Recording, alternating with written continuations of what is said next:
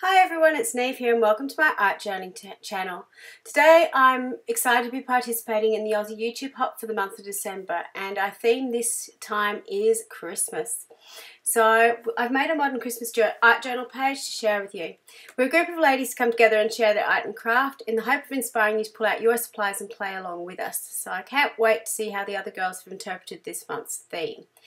Don't forget to hop along and see their creations. I'll leave a link in the description box below of the person next to me on the list. Check out her comment, like and comment, then go to her description box, find the person after that and hop along till you come back to my video.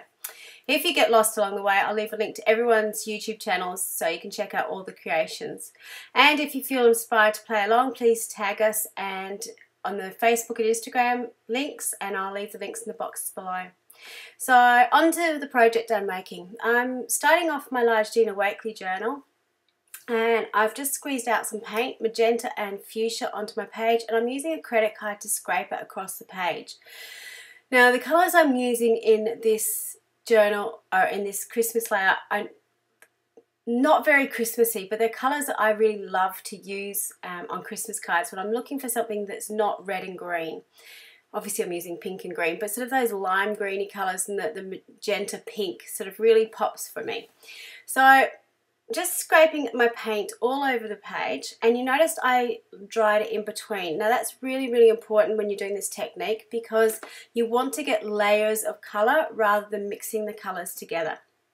If I hadn't dried that first layer and mixing the green in with it, it would have turned into a yucky brown colour. So it is really important that you leave your paint to dry in between and you get these beautiful splotches of colour all over.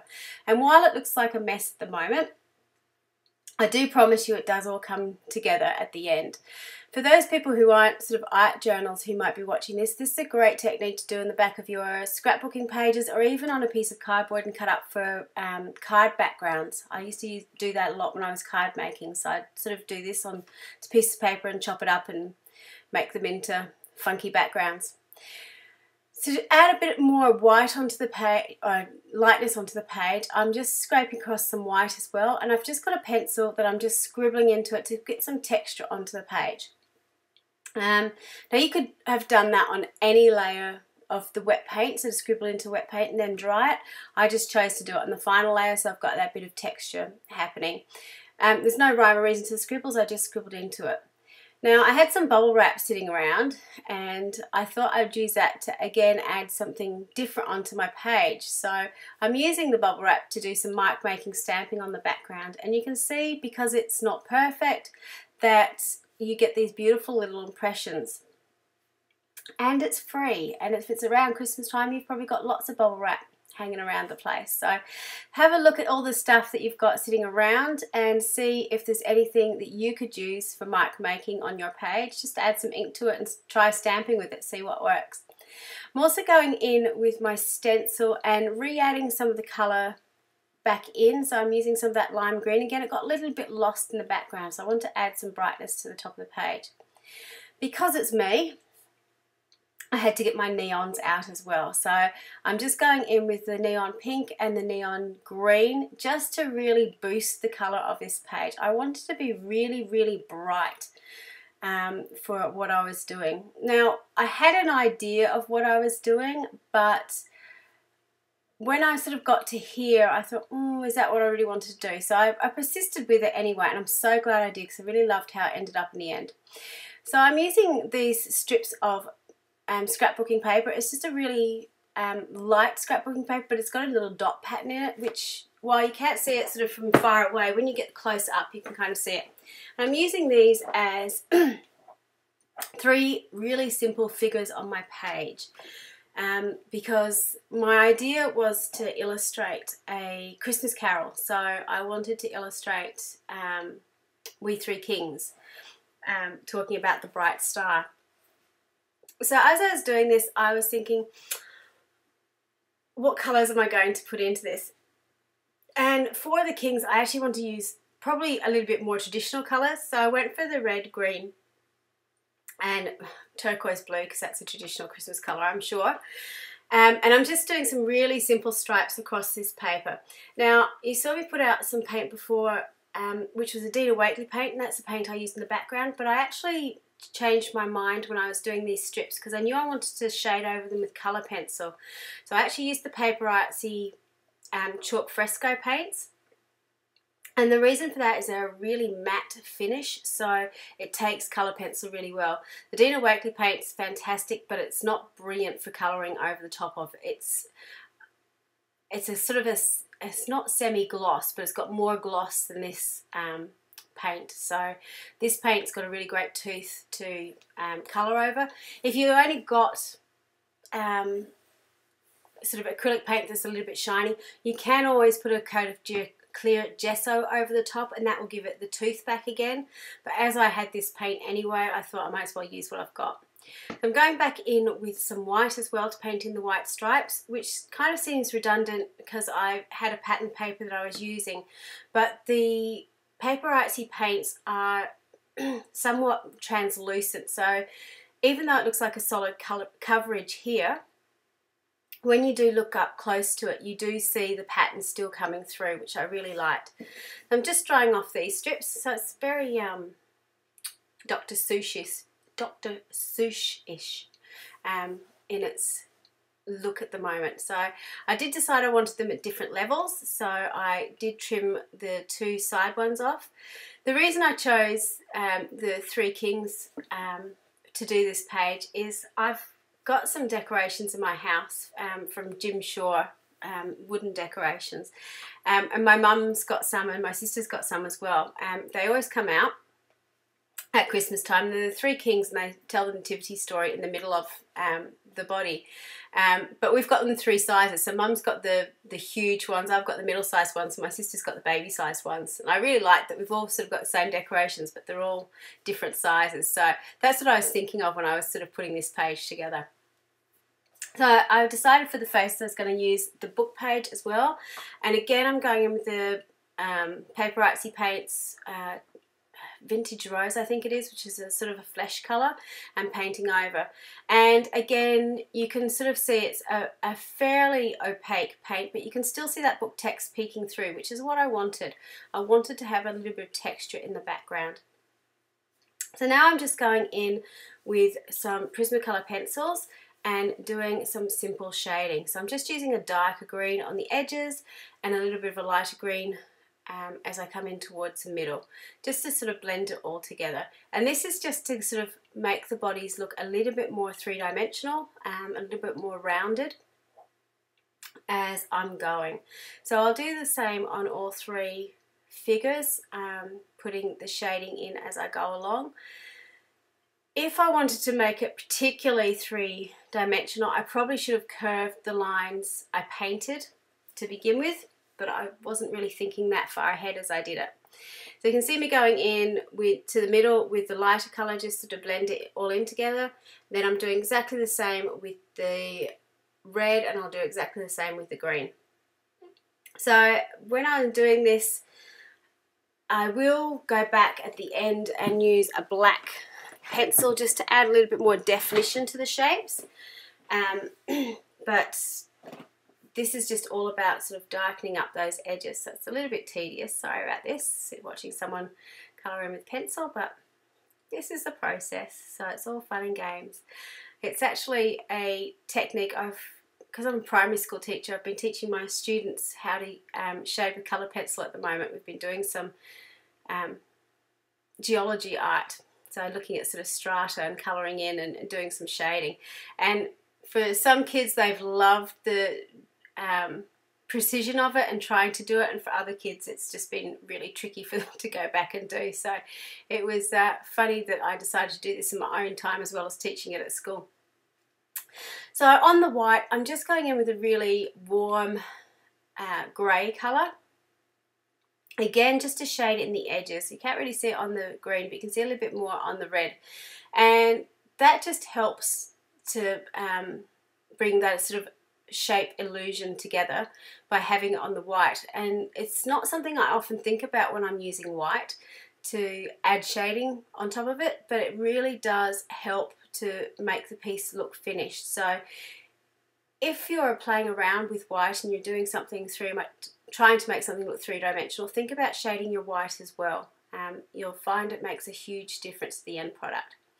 Now I'm just going into the faces and just doing some shading around the outside. I tend to, when I'm shading faces, I don't know why, but I always go for purples, so sort of a violet and a light purple, and then some of the peachy colour over the top. And now I'm just going in with my Stabilo Oil Pencil to add in some of that definition. And at the very corners of the pieces, I'm actually rounding them off a little bit, again to sort of give that illusion of a rounded figure. So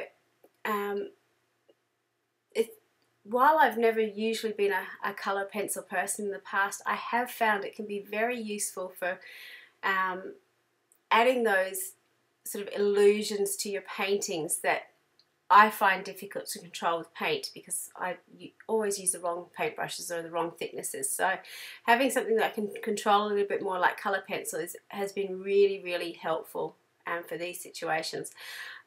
I could have used a paint marker to do this, but I like using the Stabilo Oil Pencil, because if I do make a mistake or if I want to bleed it out a little bit, I can use it because it's a water soluble pencil. So it just gives me a little bit more flexibility. So once I finished doing this, I decided obviously my kings needed crowns, so I'm just measuring out the heads and then just cutting out some rough crown shapes just out of some cardboard and sticking it into my book. I'm obviously going to paint these up in a metallic colour, I think. I ended up using my gold. I did. I was having to think for a minute. So this is the golden. It's actually not a gold, it's a bronze colour, but it's the best gold I've got in my acrylic paint. So it's a beautiful, bright, shimmery, it looks like liquid metal on the page, as you can see there with the shine. So I'm just gluing those on top of my little men. And then I'm going to find some numbers in a book that I wanted to number them 1, 2, 3, because while I'm explaining to you where the inspirations come along, probably if you just looked at those figures themselves, you would have thought, oh, okay. So I wanted to put the 1, 2, 3 to sort of indicate the three kings. So I started off using normal numbers, and then I couldn't find, I cut out the 1, and obviously the 2 was on the other side, and I couldn't find another 2. So luckily it's a French poetry book, and they had the Roman numerals, so I managed to cut those out and pop them on. So just having that little bit of vintage text on the figures I really liked. And I was playing around for a while as I was doing this, wondering, do I put in a face or not? I really wasn't sure if I was going to.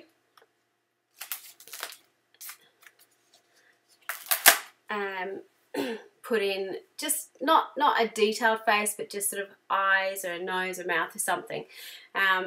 So that's sort of, as I was sort of debating that, I decided in the background I was going to put down the stars. So I just use a paint pen and just with a really scribbly pen stroke put down the stars in the background. While I was doing that, I knew I wanted to have the big star, because that's what sort of was thinking about when I was doing it. I was trying to work out if I wanted to have it as a stencil or a mask, and in the end I chose to use a mask. So you can see me cutting out my star and sticking it on my page, and again I was sort of looking at it going, do I want to stencil something in white, or do I want to have that background going through? So I was just going through to find my stencils of stars, but I can't find it's one of my favourite stencils and it's gone missing. So I decided I was going to stick with the one that I had, and I decided that I was going to use it as a mask and use Payne's Grey.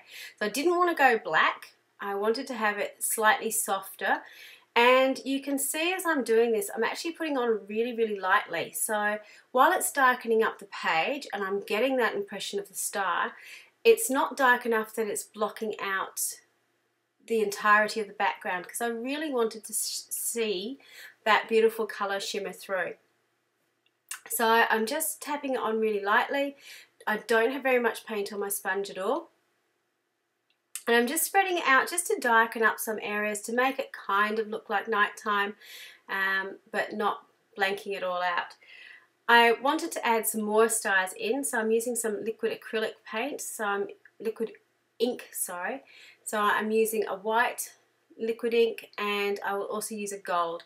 I find when I'm doing splatters, I really like using a fan brush. I find I get really sort of those bigger splatters and little splatters. It just looks a lot easier to me.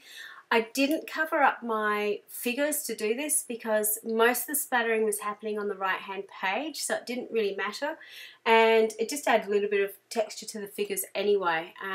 And I was actually really lucky because apart from one of the crowns, I think, everything sort of stayed mostly splatter free. So I'm just drying off the ink. It is a good idea to do this. The ink dries fairly quickly, but if you've got big splatters, it does take a little while. It can be quite sticky, so it's worthwhile drying it off before you go. Finally, I went back in with my paint pen and just added in some more stars. So you could still see the stars in the background, but obviously they've been dulled off a little bit by the black paint, or the Payne's grey paint, sorry. So it sort of gave you that illusion of stars in the distance and stars in the foreground. Finally, I'm writing in my quote from the song We Three Kings. So, star of wonder, star of bright, star of royal beauty, bright, westward leading, still proceeding, guide us to thy perfect light. Unfortunately, I knew the first bit. I had to look up the rest because I wasn't 100% sure of how it all went. So I'm just using really scratchy writing, extended letters, extended strokes, which I really like the look of. And I wrote in black. I was thinking about going back and highlighting some of it, but I kind of like how it's there, but it sort of disappears into the background as well.